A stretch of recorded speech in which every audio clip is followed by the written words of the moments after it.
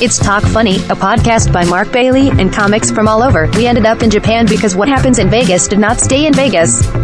The Talk Funny podcast from NagoyaRadio.com and Nagoya Comedy. Here's Mark Bailey. Welcome back to Talk Funny. I'm Mark Bailey, and this is Mike Miller. And Hi. Mike is trying to figure out how he's going to get back to the subway station. And we were talking about Goodfellas during the break. And it'll be that scene where I've got this big cellophane blanket, and I run with you to the phone booth. I run with you. It's Cellophane blanket. Nobody could talk to Mark directly. You know, you have to call from a phone, but just run with you to the subway. You know, because I know the fastest way. There's a thing on what was the Jerry Lewis? Jerry Lewis and the Hollywood Reporter, the infamous Hollywood Reporter interview that he gave. I guess it was a couple months ago. Yeah. Where a reporter from the Hollywood who knew nothing about Jerry Lewis, knew nothing about that time period, I guess, was asking him all these inane questions, and Mr. Lewis didn't quite like that very much. It was funny, though, that comedians lined up basically with Jerry Lewis. I know I did. Most of them did. And then non-comedians are kind of like, well, why is he such a jerk?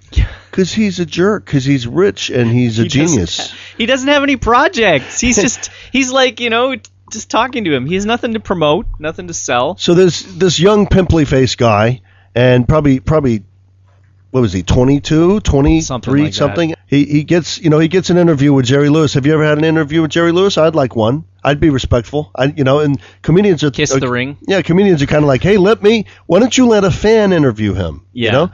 And that's what you should do. Even George Carlin, if he were alive, he would be delighted. Seinfeld would be delighted to interview Jerry Lewis. So you got this guy who doesn't really know. Jerry Lewis, yeah, he was one of the Three Stooges. No, you don't know your comedy, kid. No, was he before Ellen DeGeneres? Yeah, he's way before that. So you got a guy who didn't do his homework going, asking stupid questions. And Jerry Lewis doesn't have a lot of time. They have the cameras in there and in his dressing room or his home, I guess. I think it was interviewed at home, yeah. So the first one of the questions is, so Jerry, what is he like? Oh, he's up there. Yeah, we could look it up. And so they ask him, so are you thinking of retiring soon? Basically, the meaning of that question is, you're going to die soon, right? Why don't you let some other comics in, you're old. Because he's hogging the spotlight these days. Yeah. See him on TV all the time. He was born in 1926. Okay. So he's up there. He's 91 years old. Wow, 91. So the guy asked him, you ever think of retiring? And he goes, why? Why? Why? Why? Why? Why? Why? You got anything else? Because you're haven't you done everything that you wanted to do? Why? But not even a hey lady. Yeah. Hey lady. Okay.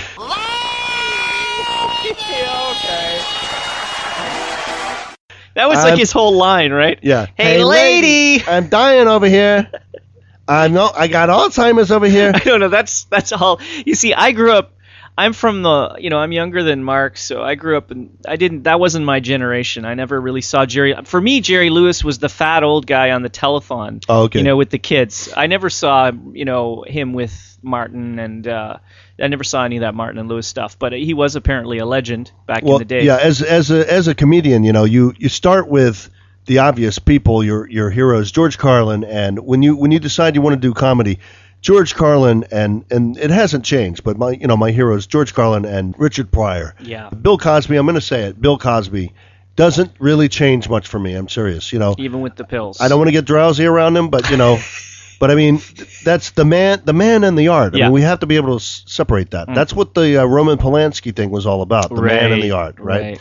And Roman Polanski was accused of maybe he'll statutory come back? rape. I don't know. Well, he's getting a comeback now, and it's like the man and the art, and it's like, so I was, looking at those, and then you go back further, and then Smothers Brothers is really, they really were amazing for what they did. They were really establishment guys, though, I heard. They were in with Nixon. They were like Republicans. No, they were the first guys to get canceled because of their stance against the Vietnam War. They were the exact opposite. I'm thinking of a Laugh-In. That's the one I'm thinking about. Yeah. You're right.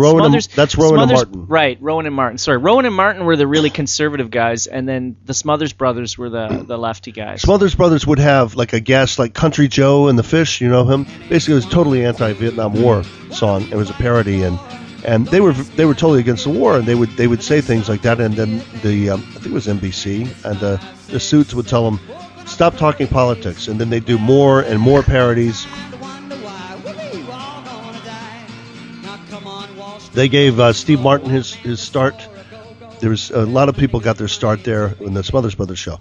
And then you watch all of those, and you watch, like, if you're a comedian Rain Man like I was when I was a kid, I want more. So see, where did that come from? And watch I Love Lucy, and you watch all the Carol Burnett and all the Harvey Korman, George Burns, and all of those. You watch all of that stuff, and then eventually you end up with Martin and Lewis. Mm-hmm. They were pre-Beatles, and they were in the 50s. They were bigger than the Beatles. They were bigger. They were the biggest thing there ever was. Before that, probably would have been Chaplin and the big band guys like Glenn Miller. They may have had. Well, they did nightclubs in Vegas. I think Dean Martin had a TV show for a while, didn't he? Probably. Maybe after they split, because they split at a certain point. But when they were together, and they were bigger than Simon and Garfunkel and the Beatles together. When there's film, if you can YouTube them, and you can see. They go to some hotel in New York, and it's just the throngs of. It's like you would think it was like the Pope or something, and people are just waving, and you can't do a lot of stand up from the window. Then they went into movies, and that's about when they broke up. But they did some movies together, and they were all comedies and stuff. And Dean Martin is basically the Japanese. For people that don't know, it's called Manzai, Japanese comedy in Japan, and it's basically a ripoff of that. That's where Manzai comes from, right? It's that like. Kind of hokey 1940s originally radio comedy. Dean Martin is the smooth Scummy. Mm-hmm. He's a smooth guy. He's a straight man, and he doesn't have a lot of jokes. He's just like, stop interrupting me. You're making a scene out of I'm doing a smooth love song, and you're like breaking dishes. Hold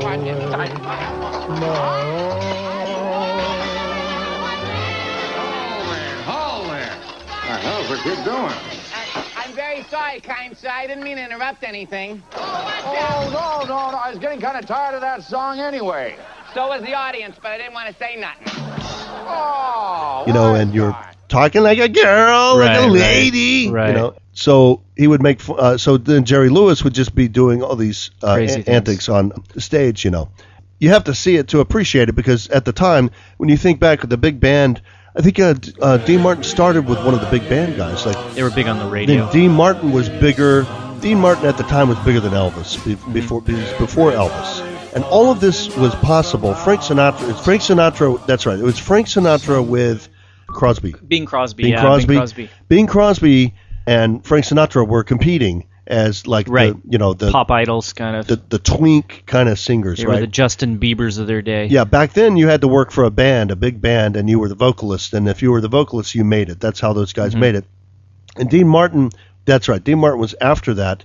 He was after Sinatra, and then he couldn't out Sinatra.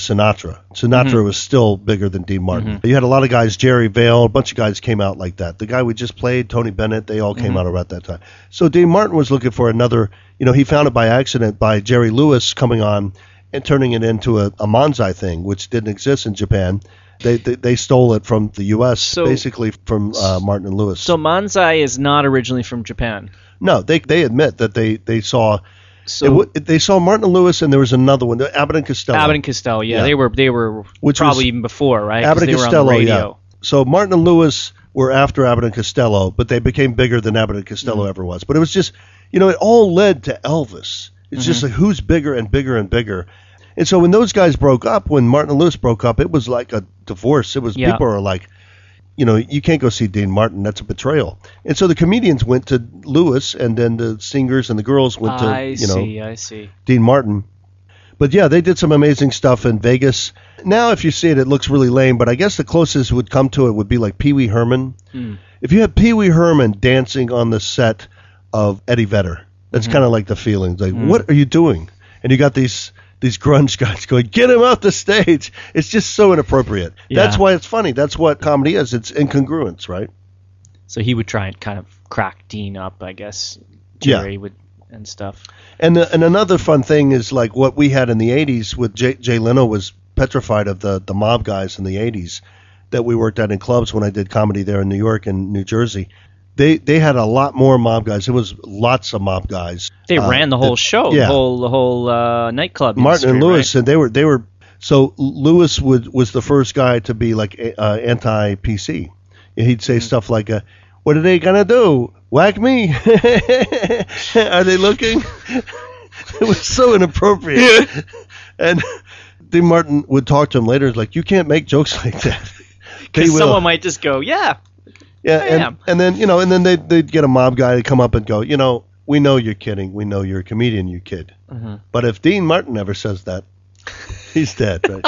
So, this is probably out of reference for most of our fans. I guess the point is, when you're a comedian, you just keep looking for more and more new influences because you can't be – like the big thing now is Louis C.K., Dave Chappelle, he's back again, and maybe very good specials. Yeah. A little bit dated. Yeah. But he recorded them like 2 years ago, I think, right? But I mean, you can't. So there's some arguments on Facebook now by comedy circles. We're part of some of these comedy chat groups, and some of the open micers are coming out and they're trying to be Louis C.K.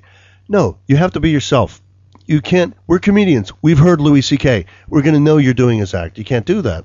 So I thought maybe we could do just a real quick tips for open micers, people that are interested. Okay. This would work in the States. It would also work in Japan. We have open mic at most of our shows. It's usually at the beginning. We keep it to 5 minutes, in some cases 3 minutes. It's very important that you keep whatever the time limit is. It's very, very important. We because the venue owner and the comics that have open mic, we're trying to see if you can actually like be a team player. So we give you the microphone and you're up there for 10 minutes and we said 5 minutes, that means when we go to Fukuoka and they give us 1 minute each, you're going to take my time away. You're going to take everybody else's time away, and you're not even that funny because you're still learning. So we keep the time limit, and you can only do this by timing yourself ahead of time. Get smartphone in the day of the smartphone, the age of smartphone, there is no excuse for not knowing how long your set is. So keep it under 5. Keep it 4. Well, it's like if there's a band playing and you're invited to go up before and play a little bit of guitar, are you going to play for 30 minutes? Yeah. No, that wouldn't happen because the people are there to see the band, right? So you're limited to your time. And it makes you better, too, because you ramble less. A lot of people, they have a few ideas and they just tend to ramble. I'm guilty of it. I've done it a few times when I'm trying to get less rambly, but it's a good exercise. Just get 2 or 3 or 4 different good bits and put something together. Yeah, so arrange your material so you end with something strong. Start with something that's not going to bore people. And in the middle, you can try something out. And I know it's hard for only 3 or 5 minutes, but it's possible. I mean, think about on the Tonight Show when Jay Leno and Stephen Wright go up for the first time. They only get 6 minutes. Why you get 5? Why do they get only 1 minute more than you, right? And They have their act together. So that's some tips. Open micers, I know it looks easy to see somebody get up on stage and you see somebody do 15 minutes. Well, that person is the guy who's getting paid, the comic who's getting paid, and I use paid in a very pejorative term. I mean, paid is kind of a quotes, metaphor. It's a metaphor. Paid by the universe, with karma or something. But no, we do get pay, and it's nothing to brag about. But that's what separates you from the open mic guys. And so the guys that are up on stage, they're expected to rehearse their stuff ahead of time. They know how long it is, and of course, you will do some ad libs sometimes. But they have a plan. They know what their set is, and we have. Sometimes you're invited by other comics, and they'll say, "Only do 5. Only do 5." Can I bring another comic? Yeah, the 2 of you together can only do 5, and that will happen, and it's a good chance to do it, so you don't burn your bridges. So for open micers, keep it under the limit. Keep it well under the limit if you can, and time it. Know how long you have. Also take cues. If you're not getting a response from the audience, move on. Move on. I think to something it's else. tough though. I think when you get up there for the first time, it's such a hard thing to do at first. You feel really, really nervous. I think most people will, and that's why they don't pick up on the cues of the audience. And that's the other thing is know your material too, because the better you know your material, the more you can concentrate on what the audience, how they're reacting, right? Whereas if you're trying to remember your bits, then, which has happened to me on occasion, then you're not responding to the audience as much. So that's another thing. So the open micers, they get up and I think they, like you said before, their heart is racing so fast. And they're like, oh my God, I'm holding a microphone and nobody's laughing. And the last thing you remember, you don't remember anything about time. No. It's just time standing Yes. still, right? It's like, You are bombing. It's God, God going, you're bombing. Yeah. And